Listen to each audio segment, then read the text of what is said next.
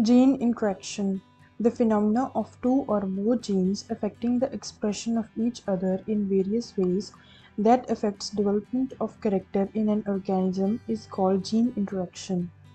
When one gene affects in any way the expression of another gene, the phenomena is called epistasis. Thus, all cases of gene interaction are examples of epistasis. Epistatic genes are those genes that suppress the gene expression, whereas hypostatic genes are the genes whose actions are suppressed. Gene interaction may involve two or more genes, but all the examples described below relate to interaction between two genes. Therefore, these cases are also referred to as the modification of dihybrid ratio. Typical dihybrid ratio: 9:3:3:1. Two gene pairs affecting same character. Example: in chicken, comb shape is governed by two genes P and R. The dominant gene P with smaller produces P comb, while dominant gene R with small p produces rose comb. But the P and R genes both together produces walnut comb, and the small p and smaller genes both together produces single comb shape.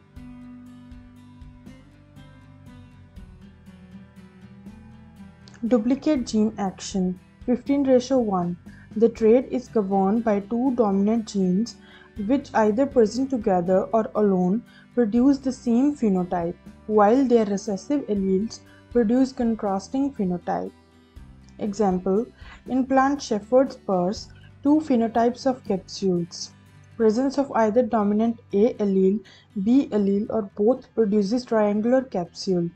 Only recessive homozygote small b produces top-shaped capsule.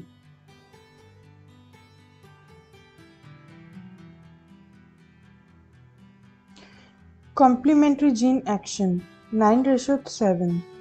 The production of one of the two phenotypes of a trait requires the presence of dominant alleles of both genes controlling given trait. That is, both dominant alleles interact to produce a trait. When one or both the genes are present in homozygous recessive state, contrasting phenotype is produced. Example: in sweet pea, for the development of purple flower color, presence of two dominant genes P and R is required. When either P, R, or both are in recessive condition, white flower color is produced.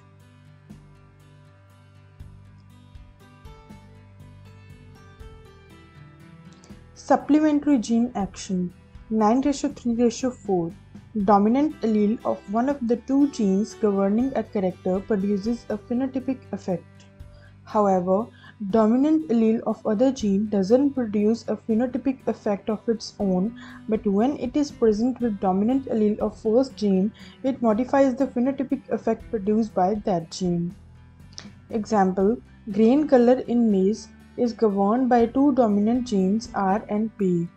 Dominant allele R is essential for red color production. Dominant allele P doesn't produce any effect of its own, but when present with R gene, it changes color red to purple. But recessive allele small r has no effect on grain color.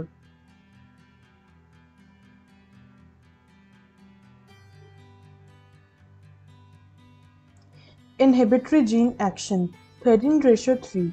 One of the two dominant genes produces concerned phenotype, while its recessive allele in homozygous state produces contrasting phenotype. The second dominant gene inhibits the action of first gene. Example: when a maize inbred line with red grains is crossed with another line with white grains, 13:3 ratio is observed.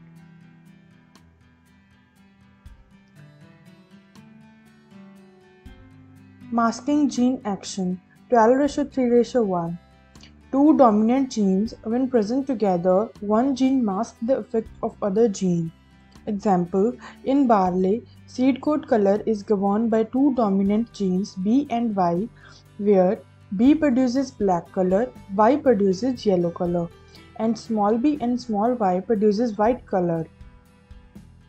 When B and Y are present together, both the genes express, but black color produced by B gene is so intense that yellow color produced by Y gene remains undetected.